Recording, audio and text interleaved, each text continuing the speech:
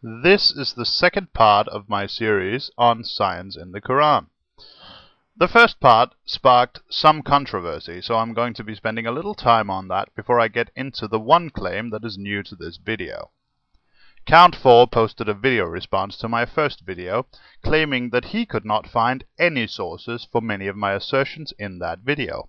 Apparently, he has a Google deficiency. Anyway, I will be linking all of my online sources for this video in the comment box over on your right. There's no reason to make this mistake of assuming that Muslims can use Google twice. Note that some of these sources are Christian and specifically anti-Muslim, while others are general science articles. For the ones that are specifically anti-Muslim, I urge you to take this into account while reading. As for the Quran, as always, I will be quoting mainly the Pythagoras translation, which you can find in full with notes at the Skeptic's annotated Quran. I'll post a link to that in the video description as well. So, let's get cracking. In my previous video, I mentioned Aristotle and how he used the fact that the moon reflects sunlight to prove that the Earth was a sphere, a ball, as it were. Now, some people apparently have a problem with the terms spherical and round. While their connotations are not the same when referring to the shape of the Earth, most people will use the terms interchangeably. It should be noted, however, that the Earth has almost always been portrayed as round, even when people believed it was flat. The flat earthers, as it were, still portrayed the Earth as circular. Round is an ambiguous term, so let's try to steer clear of that. I will use spherical and circular to describe the ball shape and the flat Earth respectively here. Aristotle used the fact that the moon reflected the light of the sun in his argument for a ball shape, that is, a spherical, Earth. The sources for this are linked in the comments section. Like it or not, this is a fact. But Aristotle wasn't the only Greek thinker to realize that the Earth was spherical, or that moonlight was reflected light originating from the sun. He wasn't even the first. Already around 500 BC, Pythagoras, I can't pronounce this shit. Anyway, the guy with the triangles, proposed a spherical Earth. 240 BC, the Greek mathematician Eratosthenes not only concluded the Earth was spherical, but also estimated its circumference to a high degree of accuracy. Now, to get back to the reflected light of the moon, a philosopher called Anaxagoras was imprisoned in 450 BC in Athens for claiming the moon reflected the light of the sun. 1100 years before Mohammed's first revelation, ladies and gentlemen. This later became less controversial, and several Greek philosophers and mathematicians, including Aristotle, used it in their arguments for their astronomical models. Next up, the Big Bang.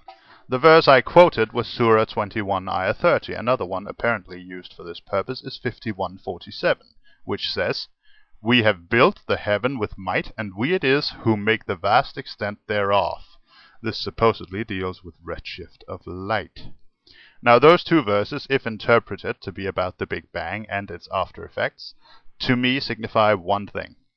Allah didn't have the capacity to express himself clearly, so there could be no doubt. Hindsight is 20/20. And this is simply a bullshit interpretation. I hate to say it, but you're interpreting it in ways that the text simply cannot support. And now for the new stuff. A lot of Muslims responding to my original video said, well, if Muhammad copied all this stuff from Greek philosophers, why didn't he copy some of the things they got wrong as well? And that's a good question, but here's the kicker. He did. The new topic in this video is embryology in the Quran.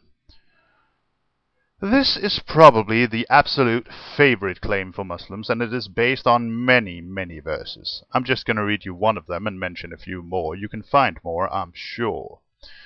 23:12-14, that's Surah 23, Ayah 12 to Ayah 14, reads, "Verily we created man from a product of wet earth, then placed him as a drop of seed in a safe lodging. Then fashioned we the drop a clot.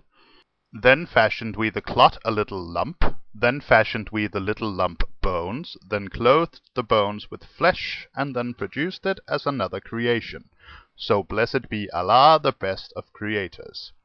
Several other surahs mention this as well, notably 22:5 and 40:67. Anyway, let's look closely at the stages described here. First, a drop of seed. We must presume this means sperm. Then that forms into a clot, a clump of blood, basically. Then that is fashioned into bones, and finally flesh is formed around the bones.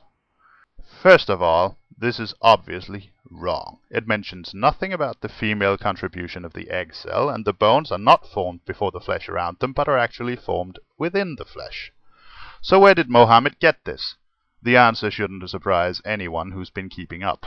He got it from the Greeks. Galen, specifically, was a Greek physician who wrote much on this subject. The same goes for Hippocrates, who was also the originator of the Hippocratic Oath, and of what is probably the soundest principle in medicine to this date: to heal, or at least to do no harm. Interestingly, these two physicians' descriptions of the developing fetus correspond almost exactly with the description in Surah 23, ayah 12 through 14. The same description of various phases of development and the same flaws in the specifics. So I think I'm actually running out of time here, so let's just wrap this up. In short, it's pretty clear that Mohammed, who was a merchant and thus presumably traded with lots of different people, had contact with some people well versed in the Greek classics, and he used a lot of what he learned in the Quran. But even if you don't believe that was the case, at least it effectively buries the notion that he couldn't have gotten his so-called scientific facts from anyone but Allah. So I think I'll say mission accomplished, and wish you all a pleasant day. Peace.